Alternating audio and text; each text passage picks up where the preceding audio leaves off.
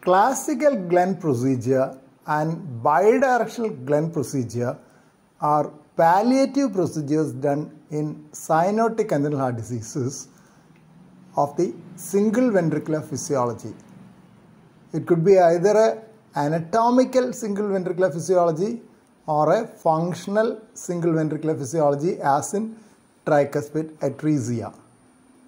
The difference between the bidirectional and classical Glenn is that in the classical Glenn procedure, it is an end-to-end anastomosis of superior vena cava and right pulmonary artery, so that superior vena caval blood does not reach the left pulmonary artery in classical Glenn procedure. This is the diagrammatic representation of bidirectional Glenn procedure. You can see that the superior vena cava is anastomosed. It's divided first, and this stump is ligated.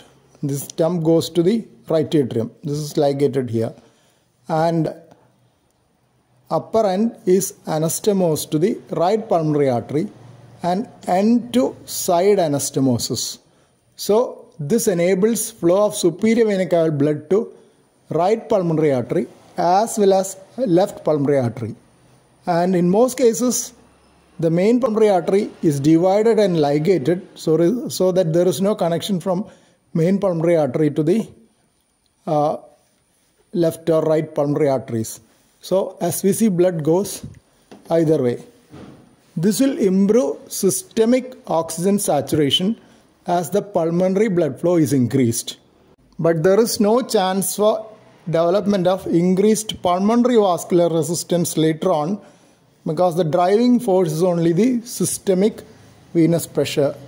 Unlike blaloctosic shunt or other systemic artery to pulmonary artery anastomosis, where in the long run there is a chance for development of increased pulmonary vascular resistance, as in some cases the flow may be more than what is required.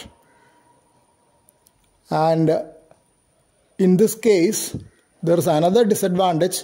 Systemic venous pressure goes up and there could be development of systemic venous collaterals later on, and some may also develop pulmonary arteriovenous malformations later on. Another advantage of Glenn procedure, bidirectional Glenn, is that it is useful in corrective surgery when at the time of corrective surgery the procedure is simplified in a Fontan type of repair if a bidirectional Glenn is done as the initial palliative procedure.